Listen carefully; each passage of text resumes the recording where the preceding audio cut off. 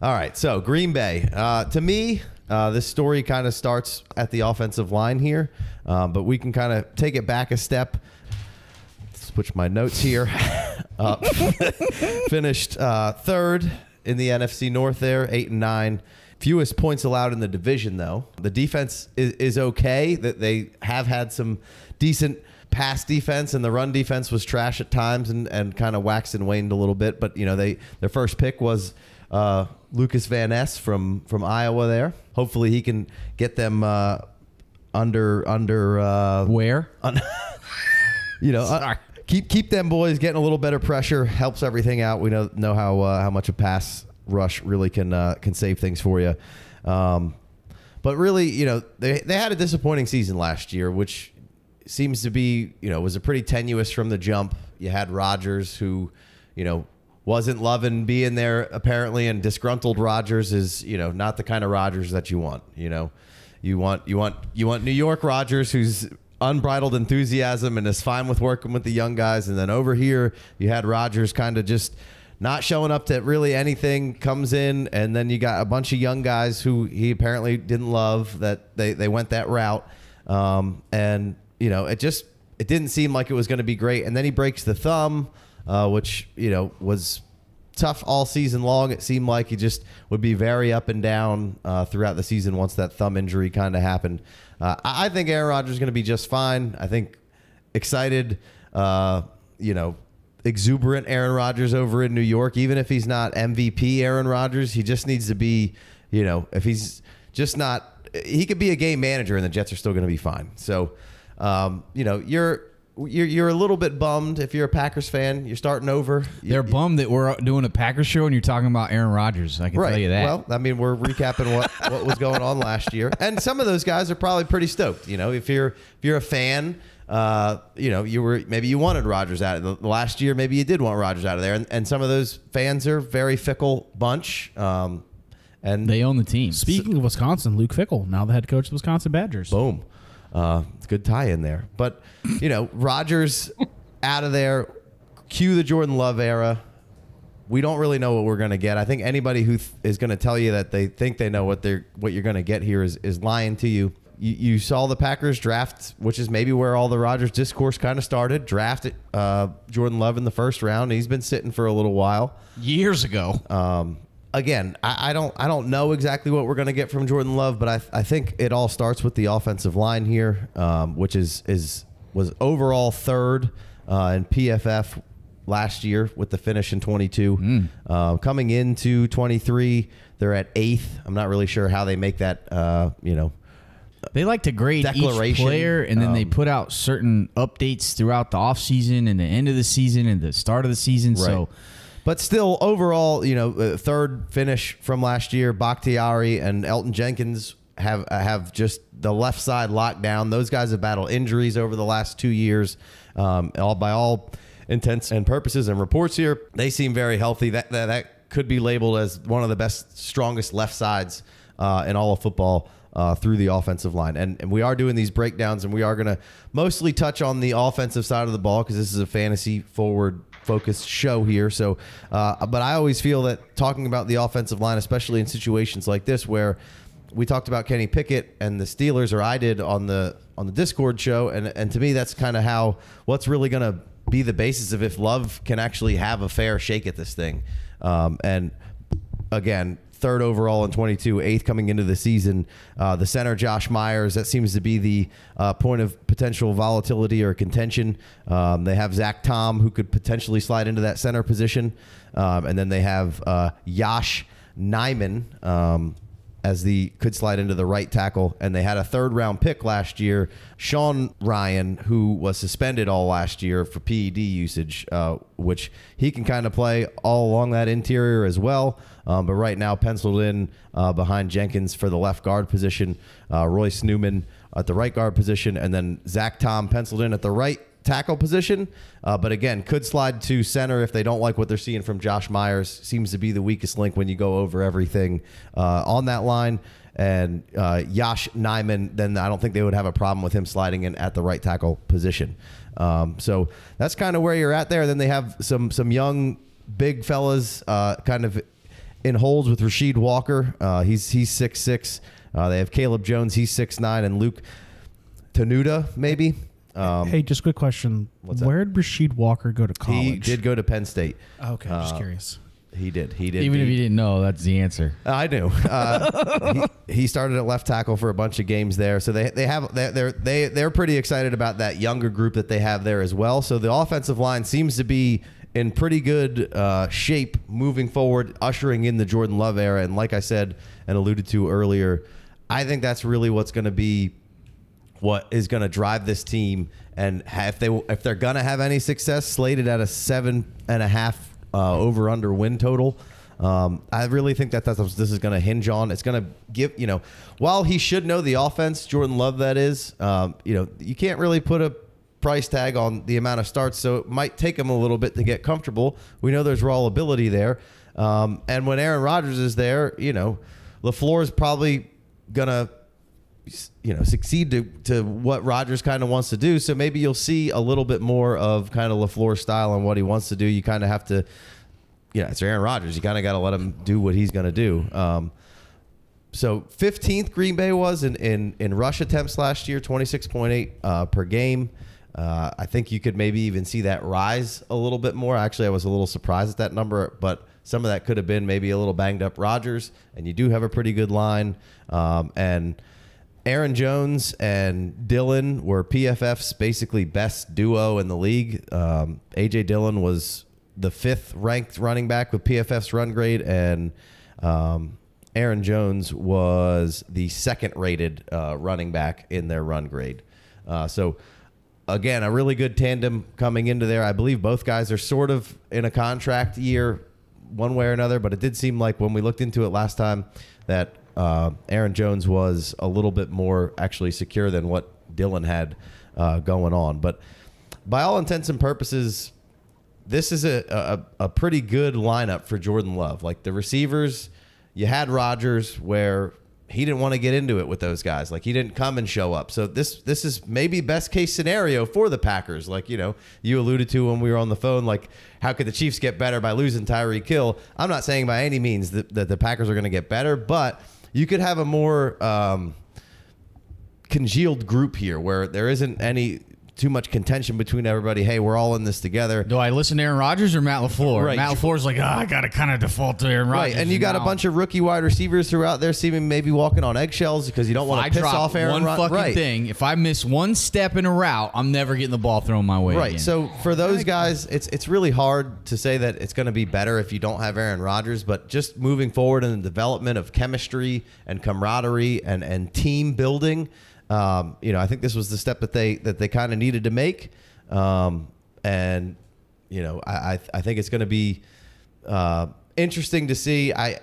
Jordan Love's coming in at us for 8.4 ADP. So round 8, around the 4th pick ish.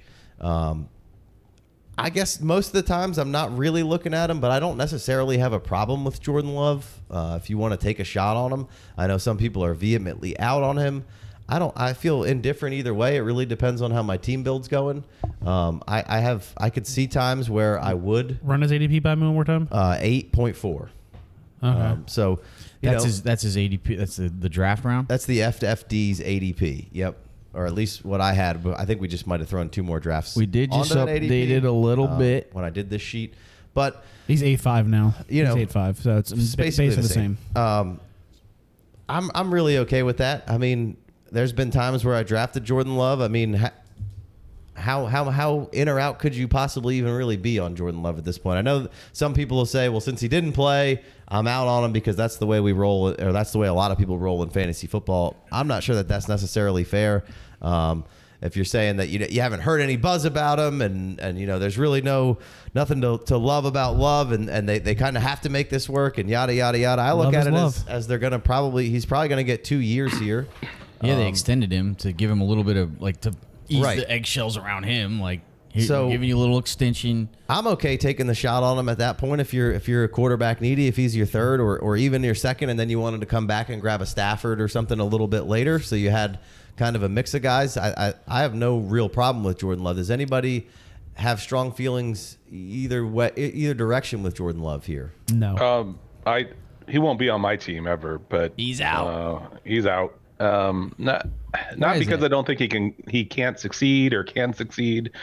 I just like looking at the draft board, like almost every name that's around him +5, -5, I'd rather have than Jordan Love. You know, if I'm drafting in a season where I've already have an established roster, I don't see any reason why I would go get him. Like if I'm a veteran being a contender, I'm not gonna go put a dice roll on him. I'm gonna go put a dice roll on somebody else in that range, like a Carr or somebody like that has some veteran presence, or even Ritter. I don't know where Ritter is on this. I just thinking or Mac Jones Mac Jones is going similar to there. I'd say a round later almost. So if I inherited an orphan, he's on my team, and I'm in the middle of the road, I'd not looking to move him just to move him, but I'm not looking to buy him either.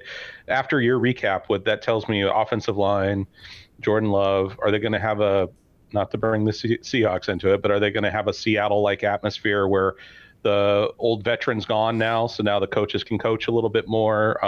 That could definitely help. But what I hear is improved offensive line, focus on helping Jordan Love. I hear value at Aaron Jones, right? I hear value possibly at Dillon, but specifically Aaron Jones. It's, for me, that'd be the person that I'm targeting from the Packers anyways, as far as.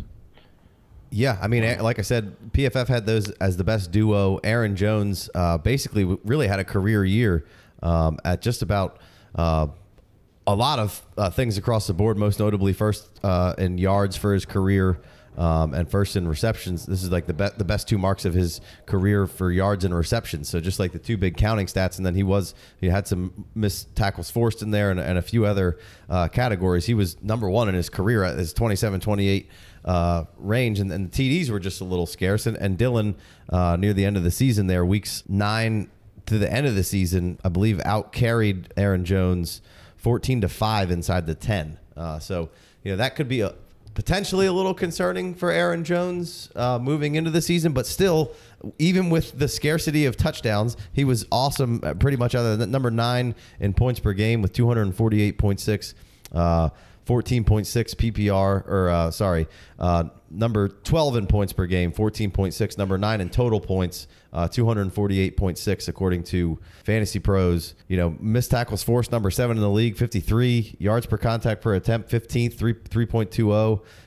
Yards after contact, number 15, 684 yards there. Yards per attempt, number 6 in the league, 5.3.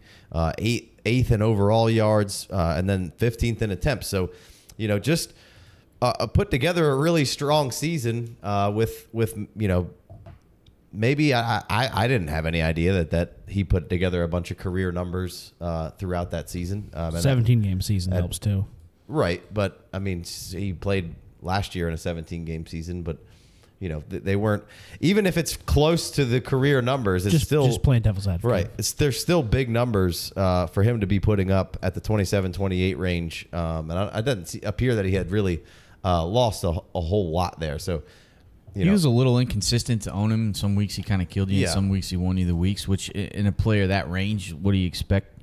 Right. Great little RB2. And if you're playing hero, decent RB1. Well, he's going at 9.8 in the FFD ADP, at least when I again did this sheet. So it's probably fairly similar one way or the other. So I think Jones has been a favorite of a lot of people in the industry right now. Up 5 spots to 9.3, 99 overalls. You could have guys like Dalvin Cook or Joe Mixon instead of him if you're looking at the older running backs, or you could get Kendre Miller and A-Chain, which 9 times out of 10 I'm going to take Kendre.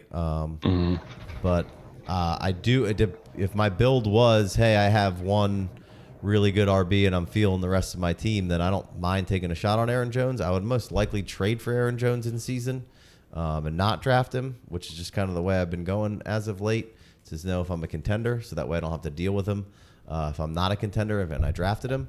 But I think he's a very good option for your number 2 or a flex play throughout the season here, and really liked, again, going over his numbers. It was kind of staggering that he was as good in a lot of these categories as he ended the season on. And then A.J. Dillon on the other side, not quite as good, only 9.9 points per game, 26th in overall points, 167.6. Put up 7 touchdowns, a lot near the end of the season. Seemed to get better. He was a little frustrated with his season. He wanted to improve on his marks. But again, PFF really liked him, and I think this is going to be a duo that they lean on even more so. I think that 15th rush attempts per game could be in the – I think the Green Bay Packers could easily be in the top 10 of rushes per game. And these two guys, there's not a much better duo in the league there. So I think maybe they lean on the run game a little bit more moving forward. And as far as Jordan Love goes, like if the Packers hit this over under and are a 9-win team, that probably means that Jordan Love's value has gained quite a bit of steam at that point, right? So I think that's really what's the unknown is scary and exciting at the same time. I think the fact that a lot of those other quarterbacks that maybe you were mentioning there, like I don't think that any of those guys are really going to gain value. They've fallen in and out of favor with the public enough. I think Jordan Love, the spicy part about him is that, he could potentially, he'll probably wax and wane throughout the season, but if he has a couple of good seasons, the Packers are a national attraction. They like to put him on in big time spots when there's a lot of eyes. I think the positives for what the value could be outweigh the negatives. The negatives are then, that we just don't know, and it could be a fucking disaster. Which I think that's pretty much the reason why you're kind of out, right? You just don't want to, the unknown is not something you want to fuck with at that point. Yeah, I typically am not, I don't draft, I don't draft the unknown. I mean, quarterback is where you're going to do that, right? You're going to draft the unknown to trade up or to trade out later, and or a step trade where you use Love to upgrade to something. So I completely understand it, but I just think in the 8th round there's still enough juice around that for me that I don't feel like the risk is worth the reward. Yeah. For me personally. Gotcha. I could be completely off. It's it's the beauty of the game, right? Sure. Everybody has different opinions and different views. Just for me, like I just kind of categorize him like Ritter. I'm not very high on Ritter. I think Ritter could have a great season. I think he could do some things, but at the same token, he's not the Daniel Jones for me because I don't know. The rushing for him, I'm not sure on the divisions are pretty tough. There's some pretty decent defenses, and so for me, I tend to again I have no love for Love. I guess is what the division comes down to. Much tighter than the AFC North that we did, and lower totals. It's Bears 7.5, Packers 7.5, Vikings 8.5, and Lions 9.5 win totals there. So lower than we were seeing with that AFC South. Let's shoot. Well, and they've got the AFC West, I think, in their schedule this year, if I recall that. And so they've got some, it's going to be a challenging year for that division. So decent division. What do you got? A little bit on Jordan Love. I don't think it's wrong to avoid Jordan Love, the unknown. We haven't seen anything from him except for some decent little preseason showings. And some connections with my boy Doubs, which I think we're about to get to. But only 403 rushing yards in college for Jordan Love, so it's not like we can really point to some legs. It could give us some juice. Did sign, I believe, a $22 million extension that basically is an extra year for $22 million. So not a bad vote of confidence for someone who hasn't really played at all in the NFL. And it's unheard of for a guy to sit this long and be able to learn this much and learn from one of the greatest. It's exactly what Aaron Rodgers did. Right. It's a great organization. I love the head coach. Offensive line's bonkers. Good running game, good running scheme, and running backs. Decent little young core of wide receivers. A couple of tight ends they drafted early. Tanyan's out of there. Looking at the ADP, I don't hate it. I mean, I think I'd rather have Love over Cam Akers. I don't think I can mess with Joe Mixon right now. Get rid of Derek Carr. I feel like he feels like on eggshells to me. Like at any point that could go off the rails. I don't know. I don't even think I want to mess with Derek Carr. Waller I could see taking. I can see Deontay Johnson. I don't think I'm taking Calvin Ridley at that point. Kirk seems like a little bit of a reach there. I don't want Aaron Rodgers. You could take Brock Purdy over Jordan Love. We've seen Brock Purdy win in the NFL and is probably going to have a starting gig. Jordan Love tied with the Packers in this scheme and in this organization. I think it's probably worth the gamble in that range. Like I think it's probably properly rated. And third quarterback, absolutely. Second quarterback, because you have a stacked roster. Like you're going to get a starter for 2 years. Well, yeah. So if he's the second, like I said, I'm coming back and grabbing like a Stafford, or Sure. again, then coming back through the next round and grabbing Mac Jones because I like Mac Jones a lot. And I wouldn't say I'm out on Derek Carr, but we'll get to Derek Carr in that when we get to that division. We'll have that discussion. But I think he's underrated as a quarterback. But yeah, I'll wrap this up with moving to the receivers here. You have Romeo Doubs, and Christian Watson here. I didn't get too carried away with these guys. I did go back and watch a little bit of them. I said in the Monday live stream that I'm gonna have a hard time not having Romeo on every team. Not that I don't already have him on a lot of teams. That's right. Jesus, you scared the shit out of me. was a little loud. I went back and watched Romeo and Watson. I don't think there's much to be said on Watson. He's proven that he's a pretty good player, fast, big. Romeo though. Romeo, where art thou, Romeo? Right. On my team, baby. 22% in the slot, 77% out wide, and then 67% out wide for Watson, 31% in the slot. And then they drafted Jaden Reed, who's probably projected as the slot. That's where he's been basically in OTAs the entire time. He can kind of be a little versatile, so that now they have three guys. Reed in college kind of split inside and out. He seems like he was, is going to be better, more served for his first few years to be inside and not have to be bound by the boundaries. Where Romeo and Watson, I feel like they can move all three of these guys around. They drafted 2 tight ends, so maybe they'll be in some 12 if they can make those guys, if they can be comfortable with both of those guys. And gives you a better run set. And both Kraft and Musgrave are extremely athletic guys. Musgrave's especially. But Romeo, I'm going to have a hard time not having a ton of. The stats on both of these guys to me don't really matter all that much. It's completely irrelevant. Throw it out the window. We got a whole new quarterback here who's going to be doing all new things. I saw what I needed to see out of both of those guys last year. Watson can play. Romeo can play. And if Doubs was getting open, man, he was behind defenses. He was getting open. He was also getting behind defenses. Contested catches were really good. He just had some bonehead drops and some fumbles in those games. 5 drops marked down in PFF, 2 fumbles, and then multiple times I saw him fumble and kind of recover. And you're like, oh shit, quit fucking up. Or one of those turned into a drop because it wasn't necessarily a catch. Right now, 15.3 ADP for the FFD ADP. Week 9 high ankle, was out 4 games, and then never was really right coming back from that necessarily. They were trying to get him in there because they needed to win some games. Only 7.8 points per game, 64 targets, 42 receptions, 3 touchdowns, 425 yards for him. But again, I could throw all this out the window, and right now it's camp hype time, and you saw today multiple Terrace Marshall and. I forget who else it was, but Romeo's been getting a lot of love. He's been getting a lot of love. And we talk about this all the time. When your quarterback changes, who's going to be their guy? And for all intents and purposes, it looks like Romeo is going to be Jordan Love's guy. And you alluded to it in the preseason. Jordan Love last year was already in on some Romeo, and now they're in there and they're talking about how he's making steps forward. I didn't. The NFL didn't look like it was too much for him right off the rip, Romeo. So if Jordan Love is going to be the guy who's going to just be the guy who he targets heavily, even at times when he shouldn't, then that's the guy I want to put on my team, even though I was fine with putting him on the team regardless. I think Watson will be just fine.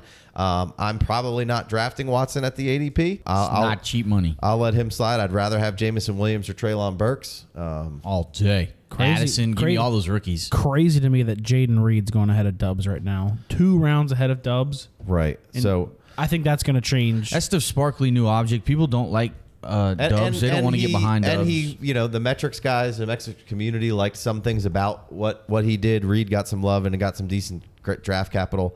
I got him somewhere at the end of the second, early third in my Superflex tight end premium rankings.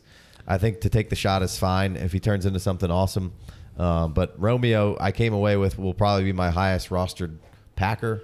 here. And then A.J. Dillon has been a guy I've been crushing because of the way I've been drafting in a lot of drafts. I believe that was 11. Let me flip back to my yellow. What percentage of your portfolio would be 11.5? 11. I had him at 11.7, so he's moved up a little bit. Probably because me and JMW have been drafting the fuck out of that guy in a lot of our, because we're going a lot of. Maybe just one RB and then coming back and grabbing the Dillons and stuff later. I think he's a guy, if there's an injury or could just really kind of take over. He's scoring touchdowns potentially, and had a good receiving year the year before, and then last year it was just okay. It wasn't great. Dropped some balls. Man, so, we were in the draft Patreon 3 or whatever, and we couldn't decide between a slew of guys there, and I was trying to make a push for A.J. Dillon. I was going back watching some cut-ups and some highlights, and he was wilding out.